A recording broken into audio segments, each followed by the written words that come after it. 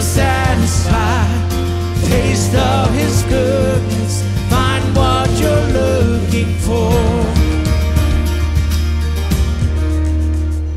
For God so loved the world that He gave us His one and only Son to save us. Whoever believes in Him will live forever.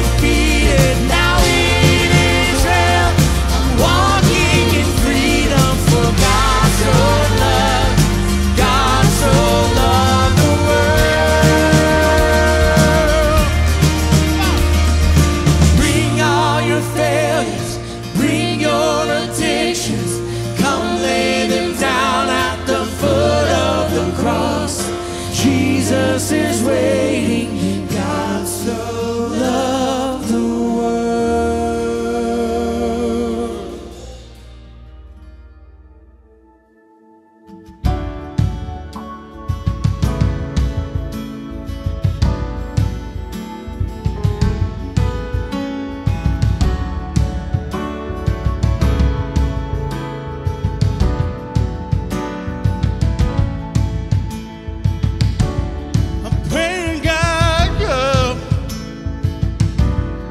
Turn this thing around. God, turn it around. God, turn it around. God, turn it around. I'm calling on the name that changes everything. God, turn it around. God, turn it around. God, turn it around. All of my hope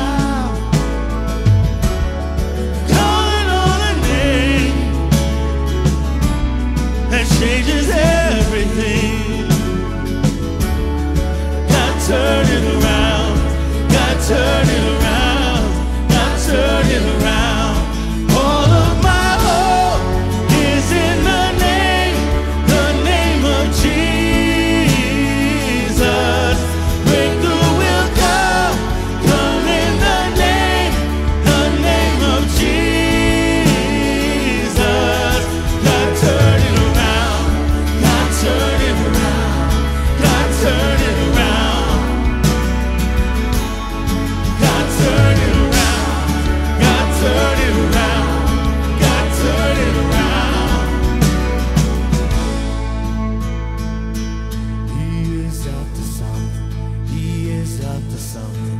God is doing something right now. He is up to something. Come on. He is up to something.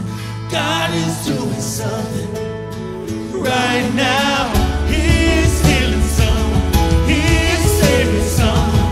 God is doing something right now. He is healing someone. He is saving someone. God is doing something right now. Right now. He is moving mountains, making a way for someone. God is doing something right now. Right now. He is making a way. He's doing something right now. He is moving mountains, making a way for someone. God is doing something right now. He is moving mountains, making a way for someone. God is doing something. All of my hope is in the name of Jesus. Breakthrough will come in the name of Jesus. All of my hope is in the name of Jesus. Breakthrough will come in the name of Jesus. God turn it around. God turn it around. God turn it around. Ooh. God turn it around. God turn it around. God turn it around. Hello, everybody. Good morning. Good morning. Why'd you yell at them? Hi, how you doing? That scared me so much. I'm sorry. Oh my gosh, that literally scared me. Let us say good morning. Good vibes. Good morning. Good morning, everyone. How are you today? Hey, you know, today is Ray's last Today's Ray's day. last day. We are so excited Yeah. as a church on where God's moving him and Yeah. who's God's going to bring in. It's just, It's really cool to see the transition Yes. and to be a part of what the Lord has been doing here just ever since his announcement to this day. This is such a momentous day. It's when Pastor Ray is this last day. So right. I mean, we're going to miss him, we're gonna miss him. but to know that it's God's will on both ends is just, It's incredible. I'm super excited. What is God going to do next? Hey, and if you Yeah. want to put some encouragement in the feed, Yeah. maybe if the point has ever touched your life in a positive way, or if Ray has ever spoken a message that just hits you Yeah. right in the heart through the Holy Spirit, just go ahead and put it in the comments. We will 100% share it with him. Yes. And his love language is words of affirmation. Yeah, so hashtag thanks, Ray. Yes. Oh, yeah, that's a Put good that on one. there. Yes, Yeah. yes. Well, yes. it was going to be hashtag go on get, Get, but we didn't get. figure that would be appropriate. It's So, okay. hashtag thanks, Ray. Yes. So also, if you are brand new with us, and this is like a cool announcement that our pastor's leaving, you can just be praying for us. That would be awesome. But we do want to say a big welcome to you, and we're really glad that you're here. I'm Deanna, and this is Todd. Hello. And we just kind of share some FYI before we actually get going with our sermon time. And one of the things we invite you to do is just check out the Point 3 times. It's called the 3-Point Challenge. Yeah. And It's just check us out and let our greeters know that you're here. Yeah. Because they're there to greet you, make you feel comfortable. So say, hey, it's my first time. And they'll connect with you in a way just to make you feel comfortable. So thank you so much. We just say, check us out 3 times and pray and listen and see if this is where God is asking you to grow spiritually. Right. Yeah. And then in the same section, you can check that out, thepointchurch.net/connect. There is a section there for prayer requests, and we would love the honor of praying for you as well. We are a church that believes in the power of prayer, so let us know that also on the same section. Yes. And Focus on the 4. focus on, we do one every month, and this is World Baseball Academy, and we're asking for gently used or new gloves and baseballs. Yes. So if you want to send them on into 5335 Bass Road, Fort Wayne, Indiana, 46808. Yes, I always lean on her for that because I don't know. It's the one thing I can do right. 08. 46808. And so yeah, that, and by the way, if you're brand new with us, Focus on the 4 is basically just local partnerships that we do throughout our city here in Fort Wayne, and it's just a way for us to give back locally. Yeah. Nice. What else do we have on the docket? I don't know. We got the story of Jesus. Story of Jesus coming up. Yes. So last year we dove into a sermon series of the story of Jesus, and let me tell you, it was phenomenal to walk through just a scripture. It was John last time, and right? It was John. I believe so. The book of John. I know that this year is the book of Mark. Yes. So y'all, it was an incredible series last year. So stay tuned for that. It's going to start up in June. It's a great time to invite someone to church, especially for the first time. Just share the feed or just invite them here locally to one of our on-campus services. We're going to go through that book every week, each chapter. Through the summer. From start to finish. So it'd be awesome. Join on in. Join in. All right. I ain't singing. Do you want to pray us on? Yeah, I'll pray us on. Go for it. Hey, Father God, thank you so much, Lord, for just how you've been at work here and how you've been at work in and through Pastor Ray. And we thank you for his time here. Father, we also ask for prayers that you would give visions to our next pastor, that he would see where he needs to be, that you would give our selection committee understanding and wisdom and discernment on who that may be. And we just thank you for the opportunity to be a part of this and just what you're doing. We want to be where you're at because we know that's where victory's at. And we know that's where kingdom expansion is. And we thank you, Lord. We thank you for this day. I know that there's somebody out there who needs to see you and know you and maybe come back to you. I pray that you speak to them in a mighty, mighty way, Lord, that they would know that it's you. It's in Jesus' name that we pray. Amen. Amen. Hello, Pointe Church. I'm Caleb Kimmel, and on behalf of the board here at the Pointe, I want to update you on the search process for our next lead pastor. As many of you know, God has led our founding pastor, Ray, to retire this month. And just as God has led Ray to start the church, we are confident God is preparing a new lead pastor that will help us further advance our mission of helping people find and follow Jesus. First of all, church, thank you for your recent prayer support. This past week, we were able to continue our process laid out by the church bylaws and assemble a pastoral search team consisting of 11 team members.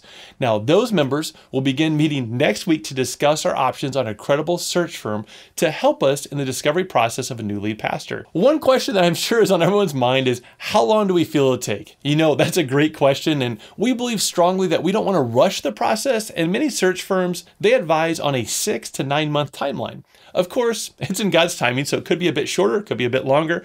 However, we remain confident and excited about the next chapter God has in store for us here at the Pointe. Our board here at the Pointe, we value transparency and communication to you, so we'll report back to you next week about where God leads us as you pray. Thank you, and God bless. It's late May, and these are the graduation days of valedictorians and salutatorians, you know, those elusive titles pursued by top students who may even later set their sights on even grander titles, such as CEO or president or partner or doctor or lead actor or director.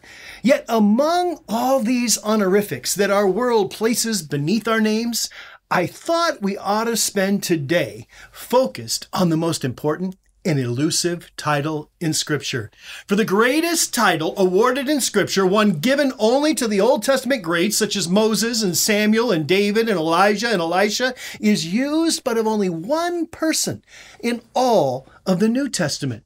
You can find this title in 1 Timothy chapter 6 when the Apostle Paul ends his first letter to his young disciple Timothy, and as he wraps it up, he does something unprecedented. He refers to Timothy by a title, and not just any title, but a title that represents the very God we serve. It's a title that we should pursue in our lives. It's that rare title, Man of God. Or if you're a lady, you could call it Woman of God. By calling Timothy a man of God, Paul tags him. I mean, his Insta is verified. He's calling Tim one of the most godly men in Christendom. And by resurrecting this title for the first time since Jesus walked the earth, Paul is letting us know in our own corridor of history that this is the golden ring. This is the title that every believer should aspire to. See, about a week after you die, someone in your family is going to have to answer the stonecutter. The guy making the words on your tombstone is going to ask your family, what title do you want under the name? You ever thought about that? Look, when we're young, we want history to know our accomplishments. You know, he's Ray Harris, lead pastor of the Pointe Church, or he's Tom Brady, you know, 7-time Super Bowl champ. But in your zenith years, most of us come to realize that it is not the accolades that define us, but relationships. Mother, father, husband, wife, best friend. And as special as all those relational titles are, I suggest there's an even greater title at large.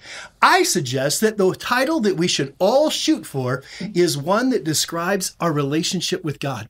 See, when Paul called Timothy a man of God, he's saying Timothy is God's man, that Timothy represents God. Is that not what you would want said of you? You know, if it is, then how would you get it? I mean, what did Paul see in young Timothy that qualified him to be a man of God? Well, foundationally, you got to know this title is the only one in all of Scripture that refers not to a position a person holds, but to the character of the person who holds it. It's a character title.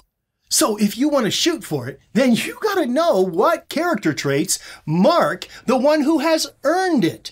And when you look at how Paul used this phrase, there are 4 very distinctive marks that define the man or the woman of God. The first of which is in 1 Timothy chapter 6, verse 11. He says, "But you, man of God, flee from all this." Here we discover that a man of God is marked by what he flees from. Flee is from the Greek word fuego. It's where we get our English word fugitive. It's a command in the present tense, which means we're to always be on the run, to flee and to keep on fleeing. You know, when I was 10, my family lived in an addition where all the backyards opened up to a big grass field. And that grass field was a perfect setting for lots of neighborhood football games with my buddies. But my favorite games were always when my 17-year-old neighbor, Chris, who played for the high school football team, would play with us.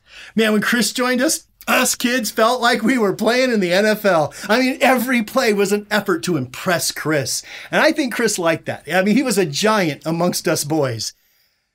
That is, until his friend showed up. See, when Chris's buddy showed up, Chris kind of went from hero to zero. He went from the all-time quarterback to the guy who plays with little kids. And his friend had no love for us little kids. I mean, every time that guy showed up, he'd come up behind one of us and serve up a wedgie. And for those of you who have lived a life of privilege, a wedgie is when someone grabs the band around your underwear and from your backside pulls it up towards your ears. It's not pleasant. And it happened every time this guy showed up. Chris's buddy would grab one side and Chris would grab the other, and soon one of us kids was suspended in midair by our Fruit of the Looms. I mean, you'd think that we'd all run, but, we wanted their attention so badly that we deluded ourselves into thinking it never happened to us. But sooner than later, one of my 10-year-old friends would be waddling home with his underwear over his ears. And after several times of this, my friends, they just ran when Chris pulled up. Me, however, I figured I had wedgie protection because Chris was my next door neighbor. Well, I figured wrong. One day as we're playing, Chris's buddy shows up and all my friends just took off. I, however, stood with the courage of a protected species, right? I felt untouchable. But I wasn't. The moment Chris's buddy arrived, I saw him nod to Chris. And then I saw Chris reach towards my drawers. And I ran. And with 2 high school guys chasing after me, I ran as if my life, and at least my whitey-tighties, depended on it, right? And I knew exactly where I had to run to my carport, where my dad was working on his car. And as soon as these 2 high school students turned the corner into our carport, they took one look at my dad, who was 6'3" tall and who had the biceps of a Golden Gloves boxing champion of the U.S. military, and they looked at him and kept on running. Friends, this is the picture that Paul paints of a man of God. This man, this woman is fleeing. What is he fleeing from? He's fleeing from temptation, from sin. All through the New Testament, Christians are told to flee from immorality, from idolatry, from false teaching, from lust. And here in Paul's words, he's saying we're also to flee from greed, from the love of money. Now, please don't get the picture that the man of God's a wimp. No, the man of God just knows where to run. See, Paul wrote in 1 Corinthians 10:13, he says, "No temptation has seized you except what is common to man. And God is faithful. He's not going to let you be tempted beyond what you can bear. But when you're tempted, he'll also provide a way out so that you can stand up under it." I mean, this really means 3 things. First, our temptations, they're not unique. I mean, we all struggle with the same stuff. Second, God's never going to allow us to be cornered by a temptation. And so third, when we're tempted, God will always provide a way out. Paul says kind of like this. He says a way out so that you can stand up under it. That day, I ran. I fled. Where did I run? Straight beneath the arms of my Father. And friends, when the man of God is tempted, that's exactly what he does. He heads straight for the protection of his heavenly Father. But not everybody runs away from temptation. A while back, our staff here at the Pointe, they put a mannequin dressed with a hoodie on in the back seat of my car. Have you ever gotten in your car in a dark parking lot, turned around to back out, and you catch a sight of a hooded villain in your rear seat? I mean, it's kind of par for the course in my life. But soon, that mannequin, I'm telling you, started showing up everywhere. Showed up at my office, in my chair, everywhere. So I decided I would kidnap the mannequin. You ever kidnap a mannequin? It's not hard. They're easy to catch. They're easy to hide. I hid mine in my son Trevor's bedroom closet, and I waited. You know, Trevor likes staying up late, so it was pitch dark once he got to his bedroom. Have you ever opened up your bedroom closet and found a hooded guy inside? Trevor has. People in New Zealand could hear his scream. And while Trevor requested I conduct an immediate mannequin exorcism service, I said, Trev, I wonder how long you could live with a hooded mannequin in your closet before you get used to it. And he took me up on the challenge. For several weeks, every morning, Trevor would open his closet and he'd get a jump start to his day. You know, it's not real easy to acclimate to mannequins in one's closet. Just when he thought he was fine for it, you know, he'd go off to a camp or to a friend's and he'd forget, and the mannequin screams would start all over again. One night he said, Dad, it's been 3 months. I know it's in there now. Now I open my closet and I greet the guy. Hey, what's up, hooded mannequin guy? 3 months. And it's normal now to see this guy every time I open my closet door. You know what, Dad? I think I'm just going to keep him in there. Listen, it was an interesting experiment. How long can a person go before a person can get used to something that would freak out most people? Apparently, it's about 3 months for hooded mannequins. I wondered, as I thought about Trevor's experiment, how long does it take for you and I to get used to opening the door to temptation? You know what I mean. The first time you and I do something wrong, the nervousness about getting caught, it's at a shrieking high. But after a while, as that wrongdoing is repeated and repeated and repeated, we get used to it. What once freaked us out is quickly normalized, which begs the question, what's in your closet? The man of God, he clears that stuff out. The woman of God clears that out and flees from it. But a man of God is not just marked by what he flees from, but also, here's number 2, a man of God is marked by what he follows after. See, a man of God is known not only by what he runs from, but also what he runs to. Behind him are the temptations that could destroy him. Ahead lie the virtues that he desires. He's fleeing wrong. He's pursuing right. It's verse 11. But you, man of God, flee from all this and pursue.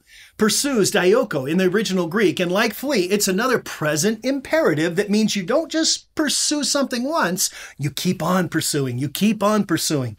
So what is it we're to pursue? Well, in the second half of verse 11, Paul lists 6 virtues that the man of God must pursue. The first 2 are general principles. They're overarching. The last 4, very specific. First, in a general sense, Paul says the man of God pursues righteousness. Now, when you see this word in Scripture, it's either imputed righteousness that we get from Jesus, or it's the practical righteousness that describes the way that we conduct ourselves. Imputed righteousness is a gift from Christ. Jesus, he cleanses us of our sin, then he downloads his righteousness into us. And this allows God, when he looks at us, to see not the filth of our sin, but rather the beauty of Jesus' goodness in us. But this imputed righteousness is not what Paul is describing here. The righteousness that marks the man of God is the kind that describes a life that cooperates with the Holy Spirit to live life in a right way. You know, David asked God in Psalm 15:1, Lord, who's going to dwell in your sanctuary? Who's going to live on your holy hill? And in the next verse, he gives the answer. It's he whose walk is blameless and who does what? What is righteous. Jesus in his Sermon on the Mount says, true believers are this. This is Matthew 5:6. It's those who hunger and thirst for righteousness. Now, the second general principle is godliness. You know, godliness is kind of related to righteousness. You see, righteousness describes our outward conduct. Godliness describes our inward attitude. You know, right behavior, it can be faked. I mean, you can trick people into thinking you're righteous. But the man of God has no dichotomy between who he seems to be and who he really is. Because he knows God cares not just about our outside behavior, but our interior motives. Our godliness. The man of God has both righteousness and godliness in his hand. And yet at the same time that he possesses them, he realizes, man, these traits are slippery. So he never stops pursuing them. You know, it's a picture Paul paints in Philippians 3:12. Not that I have already been made perfect, but I press on to take hold of that. One thing I do, I'm forgetting what's behind. I'm straining on towards what's ahead, and I press on toward the goal to win the prize for which Christ has called me heavenward in Christ Jesus. See, as the man of God flees from temptation, he's pursuing the prize. He's got a trophy in mind, and engraved on that trophy are those two words, righteousness and godliness, along with 4 others. Let me name them. 2 of them are internal virtues. The first is faith. The man of God has an unwavering confidence in God. He can say with Paul, I've learned the secret of being content in any and every situation, whether well-fed or hungry, whether living in plenty or want. I can do everything through him who gives me strength.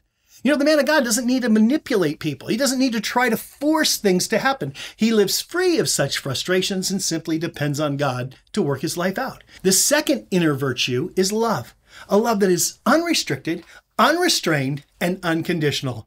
The man of God, he loves everyone, his family, his friends, even enemies know that his love is not conditional, but given freely to them no matter who they are, what they've done, or who they've done it with.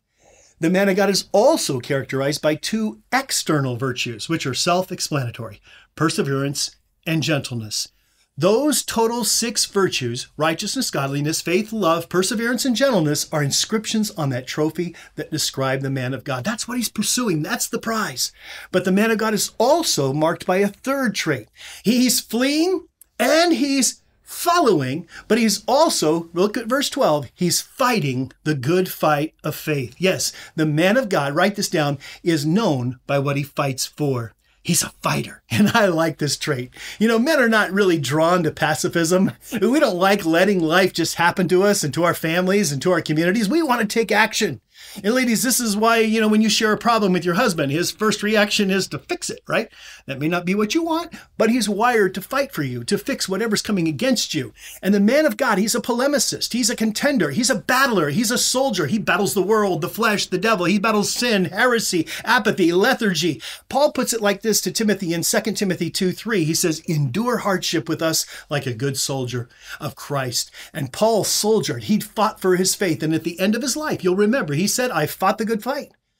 By the way, that word fight comes from the Greek word agon. We get our English word agony from it, where we see soldiers and athletes in the agony of their battles. And the picture that Paul snaps for us is one of a fighter that's fleeing from temptation, but not running scared, because he's pursuing righteousness, godliness, faith, love, perseverance, and gentleness. And while he's in pursuit, while he's running, he's fighting for truth and he's fighting for righteousness. It's a fight that really never ends. Like the verbs in the previous verse, it's a present imperative. It's not a one and done. It's not a one-time fight. It's an ongoing fight. You know, when I was a kid, my buddies and all, we'd all run to the playground to watch a good fight. But this is not that kind of fight. Fighting the good fight is not about the matchup. It's about the purpose. Let me ask you, are you involved in a fight worth fighting for? The man or woman of God doesn't just hear of problems and lay them passively aside. He or she steps up, puts up, enters the society's ring, and punches out anything that would threaten the faith, especially the faith of their children. The man of God fights against racism, against judgmentalism, against poverty, against inequality, against hypocrisy, and more. Finally, the man of God is marked by what he flees from, by what he follows after, by what he fights for, and finally, number 4, write this down, the man of God is marked by what he's faithful to. Paul says in verse 13, in the sight of God who gives life to everything and of Christ Jesus, I charge you to keep this command without spot or blame until the appearing of our Lord Jesus Christ. He's talking about staying faithful. Church, I challenge you in this time where you're seeking a new lead pastor to stay faithful. It's what a man of God, it's what a woman of God does. But you know, not everybody stays faithful. You know, several years ago, my son's doctor put FTT on his medical chart. FTT. Do you know what that means? We had adopted Ethan from an obscure orphanage in the outskirts of Siberia. And at his age, he should have weighed about 60 pounds, but he weighed 40. And that was fine when we got him, but after 60 days of eating in our home, he was losing weight, not gaining. So we took him to the doctor, and the doctor checked our son out, and he wrote FTT on the chart. Now, Lisa, at this point, is really concerned because she's a nurse. She's taught nursing. She knows exactly what FTT means. It means failure to thrive. Ethan was in trouble. He wasn't growing, and we didn't know why. Another 30 days went by, and Ethan lost another 4 pounds, and we were all real concerned. But one night, as we're eating dinner together, my oldest son, Scott, who stands 6'5" tall and who has never had an FTT anywhere near his medical chart, looks at Ethan across the table and says, "Dad, Mom, I know what the problem is. Ethan doesn't know how to chew." And Lisa and I, we look over at Ethan like he's got no idea what's going on. He spoke only Russian at the time. But we see exactly what Scott means. Ethan had been chipmunking his chicken, putting it in his mouth and filling up his cheeks. And then he would leave dinner, go to the bathroom, and purge. Then it dawned on us. We'd spent 6 weeks at Ethan's orphanage. They served him oatmeal for breakfast, soup for lunch, stew for dinner, every day for the first 8 years of his life. He had never had anything in his mouth that required chewing. So we enrolled Ethan in the world-renowned Harris Culinary Institute for Chew Challenge Kids, and we taught our son how to use those molars. And in just weeks, he was thriving. In less than a year, he could do more push-ups and sit-ups than anyone in our family. Listen, none of us wants to be FTT. None of us wants to wake up worse off than we were the day before. We all want to thrive. So here's the prescription that Paul gives Timothy. Be a man of God, be a woman of God, and be faithful. But faithful to what? Paul tells Timothy, his young disciple, verse 14, be faithful to God's word. Be here in church to hear it preached. Be here to read it and discover who God is and what he wants from you, and then read it on your own throughout the week. For if you fail in this, you will fail to thrive. Paul says the word of God is near you. It's in your mouth. Chew on it. I mean, it's what the man of God eats for breakfast. I grew up in Northern California. In my early 20s, a bunch of guys I hung out with decided we'd take up surfing. So we took off to Cowles Beach in Santa Cruz, where we all became self-appointed surf ninjas. And after a few major wipeouts, we all had it figured out. Swim out, duck under the incoming waves, wait your turn, and ride back on the shore breaks. And yeah, we felt like we were pros, right? So late that afternoon, we're peeling off our wetsuits and we overhear some leather skin legends changing next to us, saying to their buddies, "I told you Cowles would be a zoo. Look at all these kooks. Next time, Mavericks." Surf speak, translation. They were telling us that our beach was lame. We talked about that 5-second slam from those legends all the way home. And we concluded Cowles was for kooks. It was a zoo. And we instantly put it together. We're not kooks. Kooks were beginners. We'd been 3 times. We're not kooks. So next time we said, we're going to Mavericks.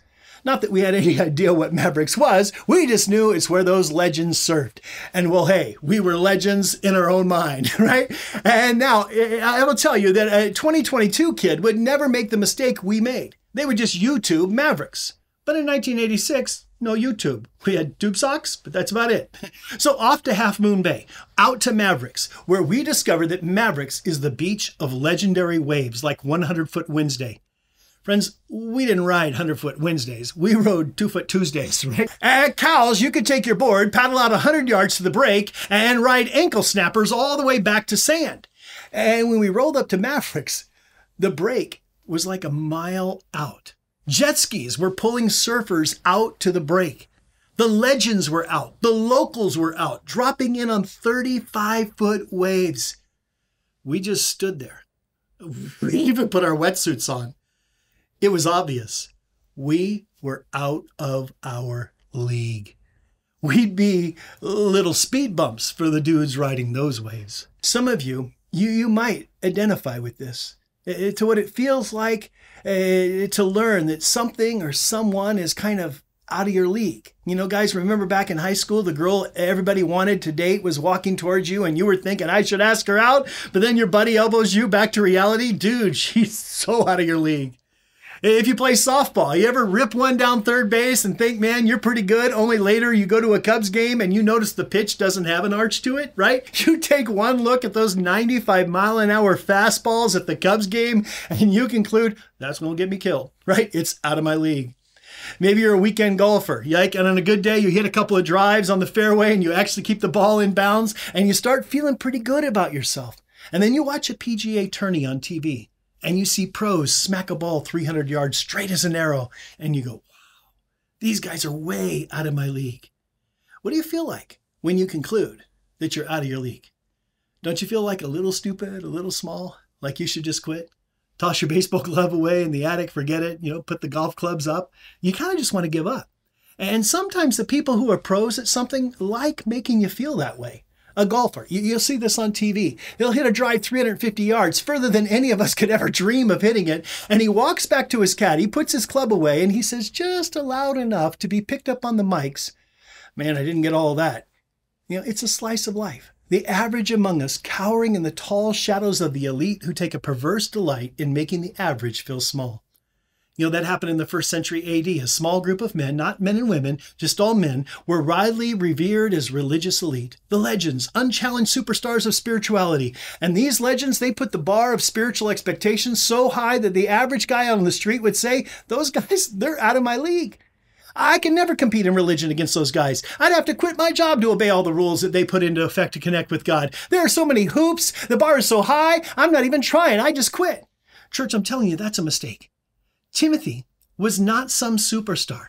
This man of God, in this passage that we've looked at today, his parents, they were from different religions. His dad was a Greek, his mom a Jew. He wasn't at his peak in life. He was just in his early 20s. He wasn't strong. He actually had a chronic stomach illness. He had no advantage over you, but he just decided to not be FTT. He decided to try. And a believer who tries, who works with the Holy Spirit and not against the Holy Spirit, will thrive. And soon, someday, someone will say of you, "You are an incredible woman of God. You're an incredible man of God." You want to see some true life examples? You want to know what a man of God looks like in our year here, 2022? Looks like Josh Anders. It looks like Noah Gibson. The man of God looks like Todd Mullins and Rick Cantor and Caleb Kimmel. He looks like Mike Slapak and Dylan Hodges and Chris Parker and Van Slucher. The woman of God looks like Deanna Anders and Caroline Gibson and Linda Slucher and Miranda Harris and Kathy Carpenter. And the incredible staff of God that serve you here is but a mere taste of the men and women of God who volunteer and serve you at the doors and in the community and in times of need and on stage. You are in great hands, church, for you are a church stocked full of the people of God, led by men and women of God. You can be one of them. There is no greater privilege, no greater title, no greater reward. And may God help you, each of you, as you achieve it, as you flee, as you follow, as you fight, and as you remain faithful. It's not out of your league. It's as close as the Bible is to your grip. Go for it. Let's pray. God, we thank you for a time of looking at this elusive title. Many of us, as we heard the beginning of this message, just counted ourselves out, said, "No, I'm going to ride the bench. I'm nowhere near a man or a woman of God." But I would ask, God, that you would encourage every heart to know that when your Holy Spirit comes into our life, everything is possible.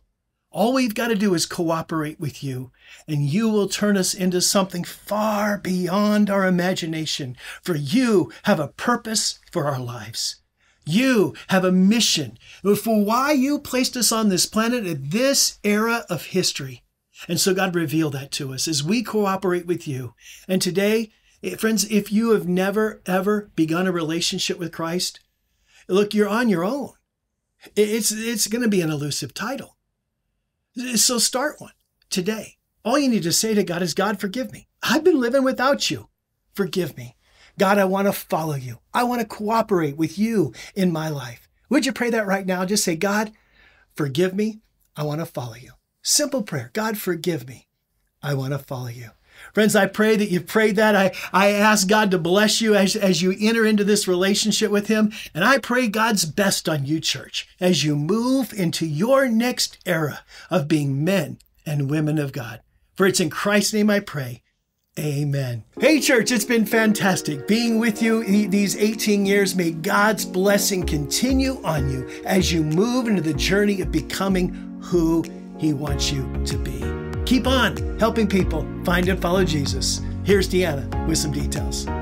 Amen. Thank you so much, Pastor Ray. Thank you so much for all of your time, all of your energy, all of your prayers, and all of your focus in on the Pointe Church and this ministry. It has been such an honor to do ministry with you, to do life with you, and I just am so excited for your next steps in your new season in retirement. Oh my goodness, big love to you and Miss Lisa.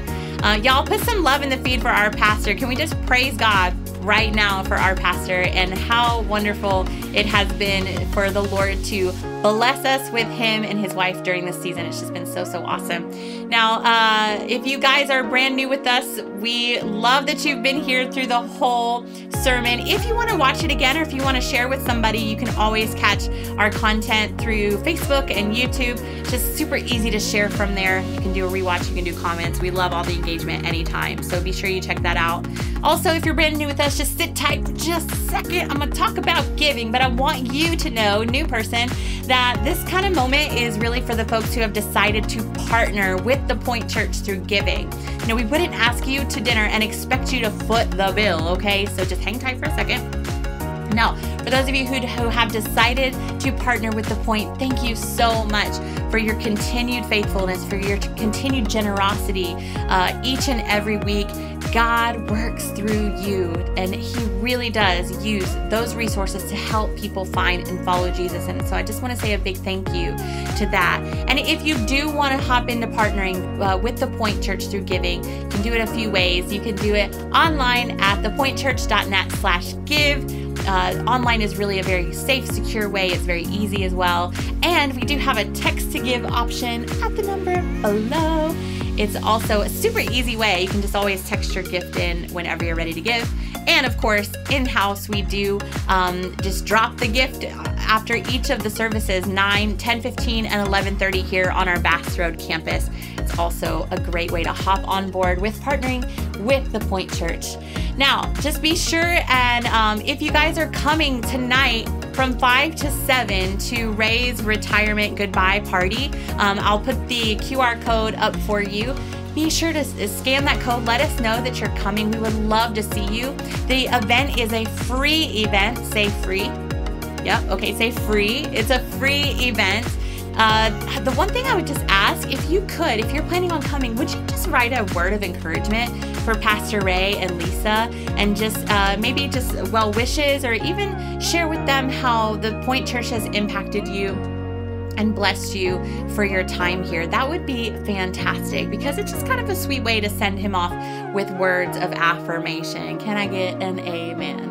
Amen. So I hope to see you guys there. It's going to be awesome. And of course, be sure to check out all of the content, like, subscribe, do all the things on YouTube, Facebook. This way you always know when we put some new stuff out. It's just a great way to stay connected, and we love it so much. I'll see you guys next time. Bye.